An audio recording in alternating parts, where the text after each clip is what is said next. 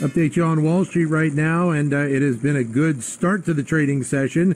The Dow Jones Industrial Average right now up 491 points, 30,795. The Nasdaq is up 133. S&P 500 is ahead by 56. Melissa Armo, who is the founder of Swoosh, joining us on the line right now. Melissa, great to have you back with us.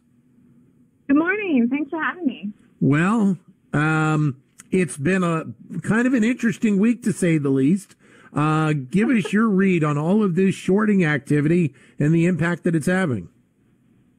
Well, the market sold off yesterday, but it's recovering today. That's the overall market. We did have some good earnings last night on Apple, so that dragged the market down. The market is trying to recover today, but one of the most talked about stocks in the last 48 hours is this GameStop, because many active day traders are trading it.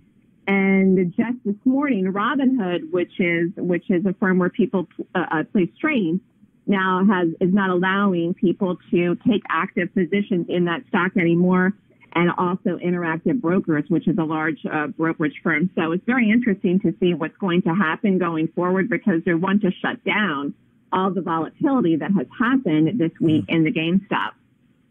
Let me switch to the GDP numbers, which came out earlier today for the fourth quarter. A little bit below projections, 4.0 gain. Give us your thoughts on that and what maybe the expectation should be here in Q1 moving forward. Well, I think it's going to be problematic if you don't have large cities, like New York, for example. We're still basically shut down here. If you don't have the commerce in these large cities, I think it's going to be very difficult to have good GDP numbers for 2021.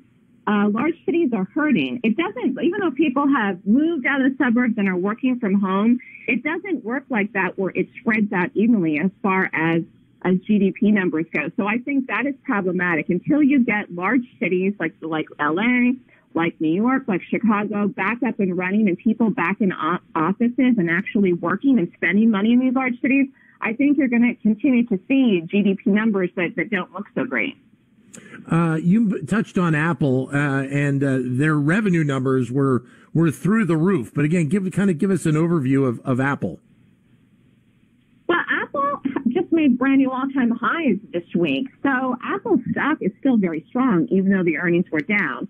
Apple, again, in this type of environment, people are working from home and they're using their phones and they're using their iPads and they're still using the products and services, but they're not out and about as much on the Wi-Fi. I think when you have an environment right now where people are out of work and they're hurting, not everybody wants to spend $1,000 for a phone. So, a lot of people use Apple, but the products for Apple are still very, very expensive. As far as what I would do today with the stock, would I buy it or would I sell it? I would leave it be. If you're in the stock long, you can let it ride. It's trying to come back this morning. I wouldn't short Apple here, even though it was down on the earnings, because people love Apple. Long term, this stock could hit up to 150, which is the next level. It got up to 145 just a couple of days ago, like I said, and made new highs.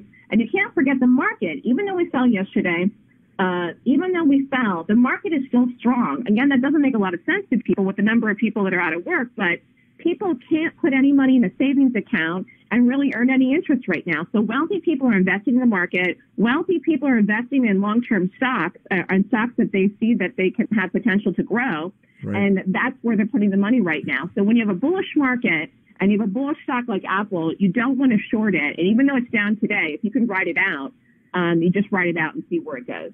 Melissa, thanks again for your time. All the best. Thanks for having me. Thank you. Melissa Armo, founder of Swoosh.